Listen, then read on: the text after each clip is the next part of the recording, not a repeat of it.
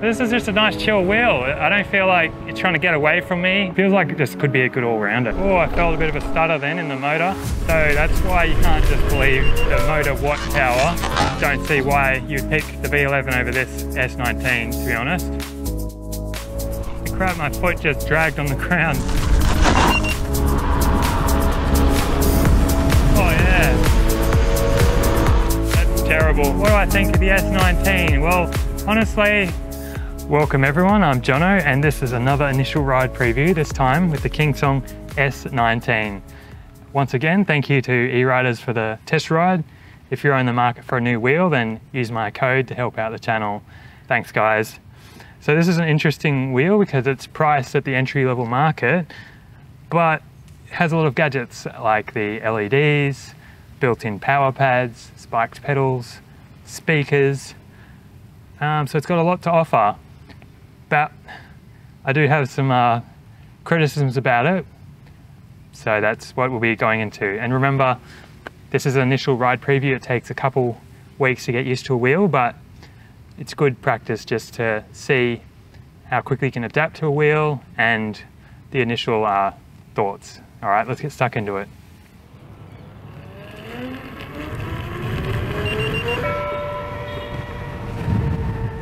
So I'm getting an Overlean alarm real easily on this wheel.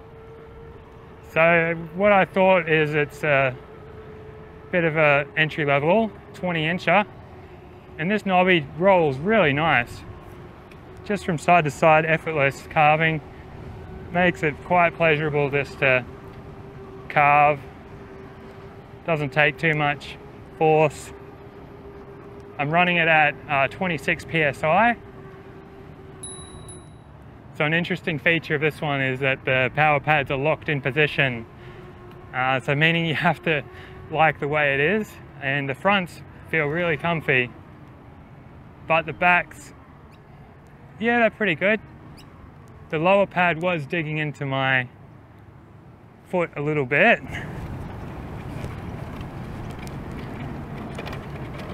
Oh, you can hear the suspension there.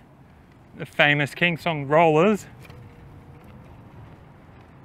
But honestly, it feels better than the Extreme, which I was just testing thanks to E-Riders. But of course, my air shock had the wrong pressure on it.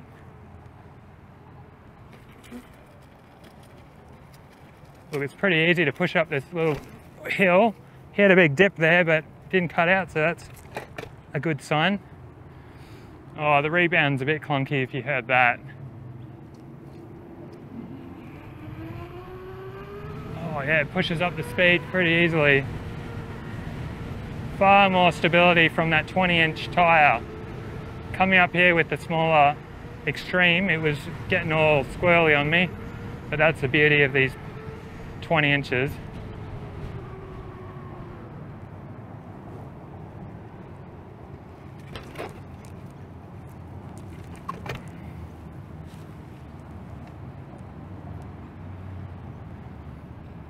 So there is a narrower rim on this wheel, meaning that it rounds out the tyre a bit more, and that's making it easier to just to carve a bit, because when it's rounder, yeah, it just leans side to side a bit easier with the knobby tyre. It's very progressive cornering. It doesn't fall off an edge like the Kenda K262, so that's quite refreshing. And it doesn't have a flat spot like the Extreme or Pattern, meaning it's quite predictable.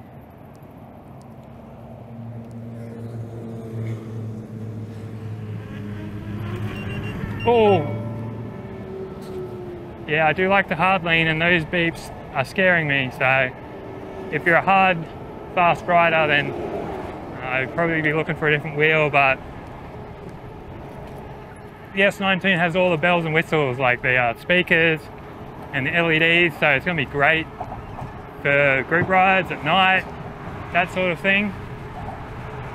A lot of fun, and it feels really lightweight and comfortable as well up here. the top of the wheel is so comfy. Makes it quite enjoyable. So I'm not worrying about the sharp edge cutting into my leg. Now, I don't see much option for a seat here.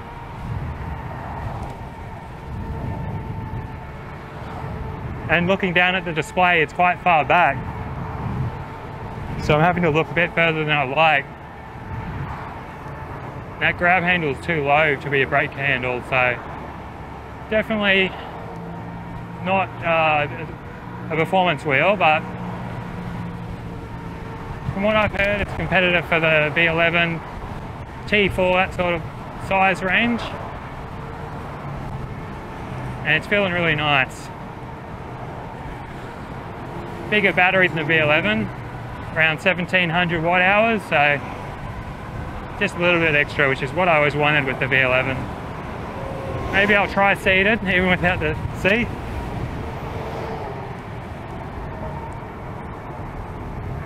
Oh yeah, that's terrible. That's terrible, alright. It's hard, slippery, and it's sloping forwards. Not gonna work out. I mean, obviously it's possible I'm doing it, but it's not fun.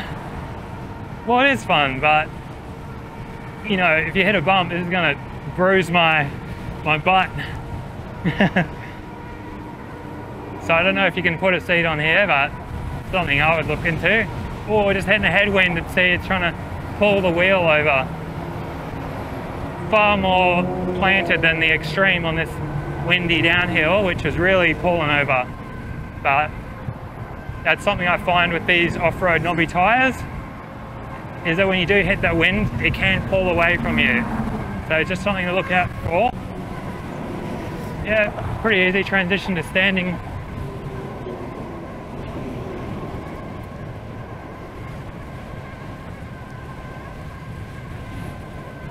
I'm up into the front of the Powerpads here, and yeah, they feel really well contoured and plush.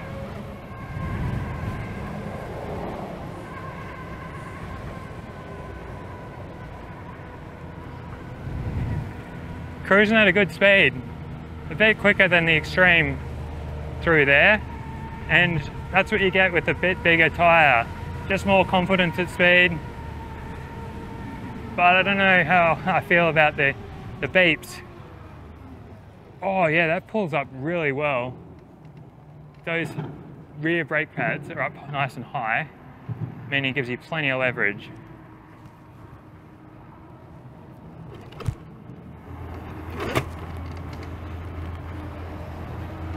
Just over that curb bump. Bit clunky, and that's what you're going to get with the roller slider system from King Song.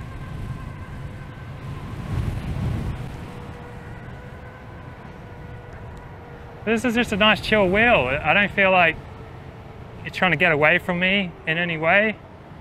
It's rolling predictably. Look at that, easy turn.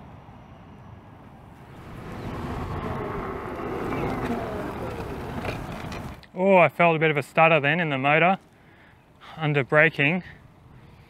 So that's why you can't just believe the motor watt power. There's more to it than just 3,500 watts. Honestly, I think I'm enjoying it just a bit more than the extreme. I don't know, perhaps it just feels a bit more refined, you know, and that makes it a bit more pleasurable to just ride around. You know, you don't have to think about it as much. Perhaps it comes up my leg a bit higher too. I mean, it still has a lot of give, but I have been getting overlean beeps and braking beeps, but I'm a bit more of a, I don't know, harder rider, I guess. And I'm used to the Sherman S, so I do like that power. Oh, nearly got pogoed off then. I've been noticing that there's a bit of a pogo feel to the suspension. Something to watch out for. Just got to bend your knees a bit more. I mean, if I'm not pushing really hard, it's not giving me the warning beeps, but if you're a heavier rider, you might have to watch out for that. I've had that pointed out to me. Bike lane here.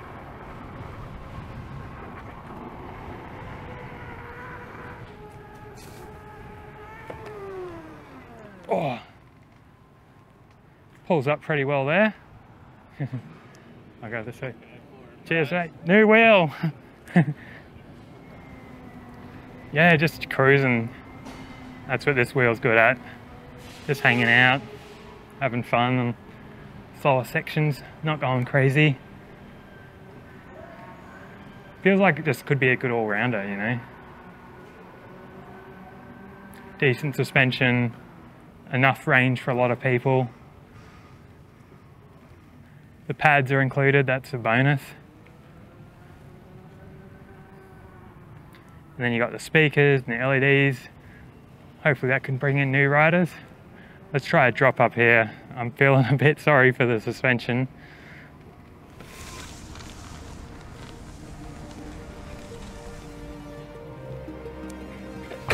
Oh, sorry, Steve.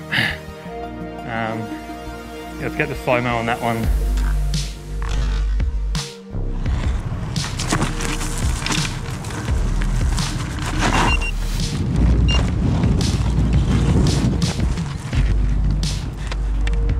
That was probably just my bad not getting enough speed on that one. It was pushing up pretty well. Oh yeah, went up there pretty good.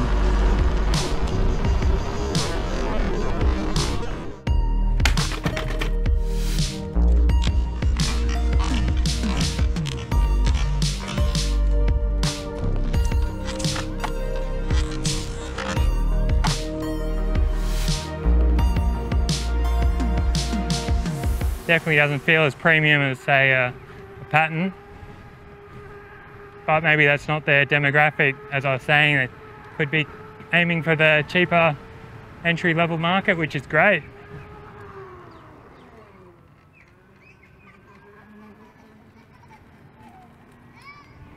Because the suspension is a bit pogo-y and the lightweight of the wheel, I've been finding you can hop it a bit if you want to hop over some little bumps or jumps.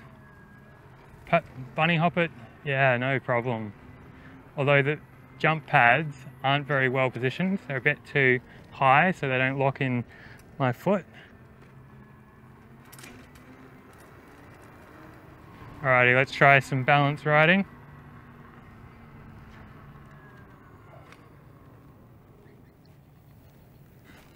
Yeah, pretty easy to balance on the knee and bring it up to speed in a controlled manner.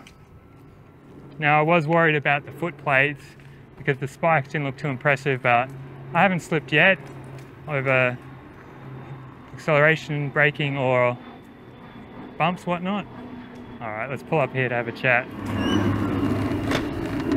Oh, did you hear that motor grunt? Another stutter from the motor then. So I ran into a strange problem already because I like to just sit on the wheel and grab the front handle while I'm seated. Oh, and that's the cutoff switch. There's a sensor there, so that's a bit of an issue. I'd have to work out the way I ride. I did notice that the foot plates do dip quite a lot in turns, so it does get quite close to the ground, and Scott mentioned he's clipped some roots. So that's one issue that can happen, particularly with this tyre and the narrow rim combination.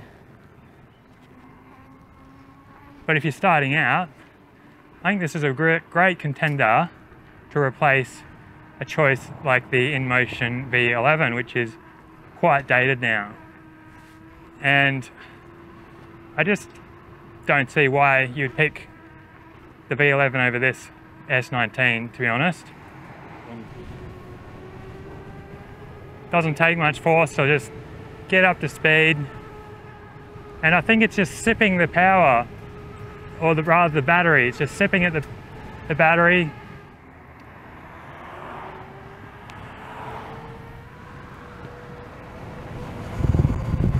Oh yeah, So you can still rip it through the corners and have a lot of fun on this sort of EUC.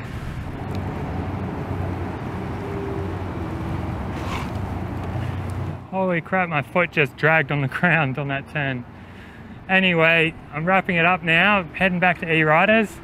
So what do I think of the S19? Well, honestly, it just doesn't have enough power and battery for me, but I can feel that it's easy and fun to ride at slower speeds. And it can go pretty quick, a bit faster than the V11, so, you know, that's very enjoyable. And look at these turns, just lean into it. It feels light under the feet, making it low effort, but that tyre was dipping low. Footplate could have been coming close to the ground. Brakes easily, that's always a bonus in my book.